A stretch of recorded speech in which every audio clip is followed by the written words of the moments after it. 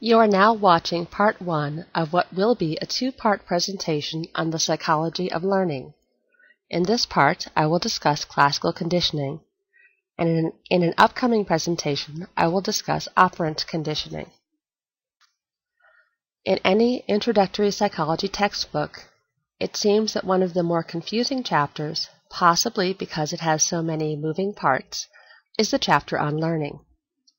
In classical conditioning, it can be tricky to keep straight, in any given example, which bit of the scenario is the conditioned stimulus, the unconditioned stimulus, the conditioned response, and the unconditioned response. And then in operant conditioning, otherwise known as instrumental conditioning, you not only need to distinguish between examples of reinforcement and punishment, but you have the additional challenge that either one of those things can be positive or negative. For many students, this seems counterintuitive. What on earth is negative reinforcement? We think of reinforcement as being reward, right? Or what is positive punishment, for that matter? So, over my years of teaching psychology, I found it was worth my while to put some extra thought into the subject of classical and operant conditioning, and try to figure out if there was anything I could do to make those topics a little more straightforward. Because what often happens is this. Students, when they're in class, will believe they have a handle on this area of psychology, but when it comes time to show what you know on a quiz or exam, questions about conditioning are the ones students seem most likely to answer incorrectly. What I'd like to do first is present you with a definition of classical conditioning. Next, I will review two early experiments in classical conditioning, the Pavlov's dog experiment and the little Albert experiment. Finally, I will suggest a process that you might use if you need to determine whether a part of a classical conditioning example is the unconditioned stimulus, the unconditioned response, the conditioned stimulus, or the conditioned response. So our definition of classical conditioning is that it is a basic form of learning in which a stimulus that produces an innate response becomes associated with a neutral stimulus, which acquires the power to elicit the same response. So as I said, I was going to go over these two classic studies. The first study is Pavlov's dog experiment. And actually, Pavlov was a physiologist, and he wasn't really interested in studying conditioning. He hadn't even thought of the term yet, but he was studying the digestive system of dogs. And he knew that dogs salivated automatically when food was placed in their mouths, and he was trying to study this byproduct, the salivation, that dogs responded to food. So he put attached tubes to their salivary ducts and was able to collect the saliva every time he presented food. However, there was a problem. At least it started out to be a problem until Pavlov realized he discovered something new. But what he discovered is dogs would drool just when they saw food. They drooled when they saw the dish the food was placed in, or heard the footsteps of the assistant who was bringing the food. And Pavlov called these psychic secretions, and he tried to eliminate the problem by sneaking up on the dogs without warning. But he eventually discovered that he had found or stumbled upon a really basic form of learning, which we call classical conditioning, and that's what Pavlov devoted the rest of his life to studying. So before conditioning, we have an unconditioned stimulus, which is the food, which automatically causes the unconditioned response, which is drooling or salivation. And the neutral stimulus, if you ring the bell, the dog doesn't respond. The dog might perk his ears up, but there's no salivation response. During conditioning, the bell comes right before the food, so it's bell and then food. And the dog is salivating in response to the food. So unconditioned stimulus is leading to the unconditioned response. But after many pairings, the neutral stimulus, the bell, had actually become a conditioned stimulus, because all Pavlov needed to do was ring the bell, and he could draw out that response of drooling. So the bell had become a conditioned stimulus, and drooling in response to the bell is a conditioned response. Next we have the little Albert experiment. This first experiment was on non-human animals. Pavlov was studying dogs. John Watson and his research assistant, Rosalie Rayner, wanted to study whether an emotional reaction could be taught or conditioned. When you look at the big questions in psychology, one of them is nature versus nurture, otherwise known as heredity versus environment.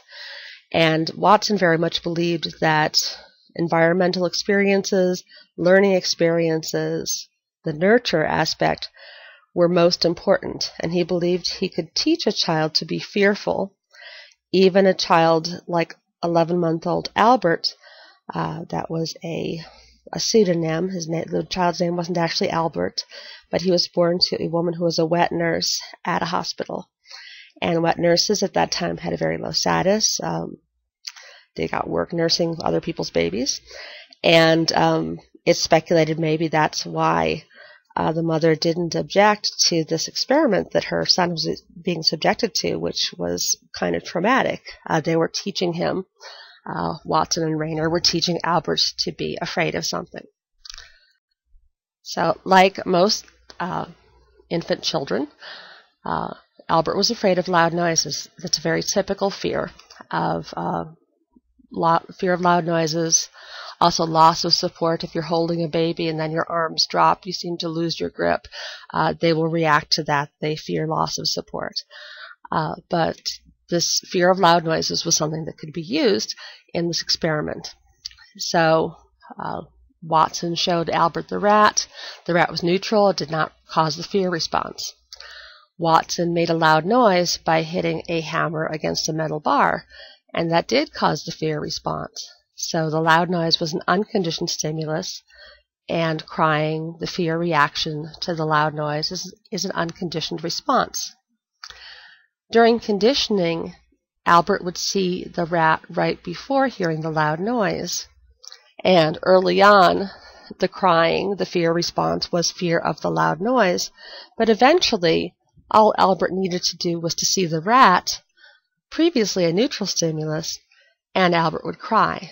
So the rat was now a conditioned stimulus, and crying, being afraid of the rat, trying to get away, was a conditioned response. Now for the approach or process I think you might find helpful when sorting out examples of classical conditioning. First, I'd like to break down classical conditioning by suggesting that you approach any example you encounter on a worksheet, quiz, or test by telling yourself that you have two decisions to make, or two questions to answer. The first one is this thing a stimulus, or is it a response? And the second question is it conditioned, or is it unconditioned? So starting with the first question, is this a stimulus or a response? One way you might think of a stimulus is it is something that you or any person or animal experience. It stimulates one of your senses. In Pavlov's experiment, food is presented and it stimulates the dog's sense of sight and smell. The food is a stimulus. The bell, which the dog hears, is another stimulus. In the little Albert experiment, the white rat which the child sees is a stimulus, and so is the loud noise which the child hears. A response is something you do automatically when the stimulus is presented. You might think of it as a reaction to the stimulus. The dog salivates in response to the food. Little Albert cries in response to the loud noise.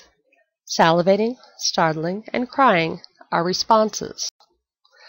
The second question we need to ask is this thing conditioned or is it unconditioned? You might think of conditioned as meaning something like learned. In Pavlov's experiment, the bell is a conditioned stimulus because the dog has to learn to respond to it. The first time the dog hears the bell, the dog does not salivate. At that point in time, the bell is still a neutral stimulus, not capable of eliciting drawing out, or causing the response of the salivation. The food, on the other hand, is the unconditioned stimulus, which automatically elicits the salivation response before any sort of training has taken place. In the little Albert experiment, the loud noise was unconditioned. It caused an automatic reflexive response the very first time Albert heard it.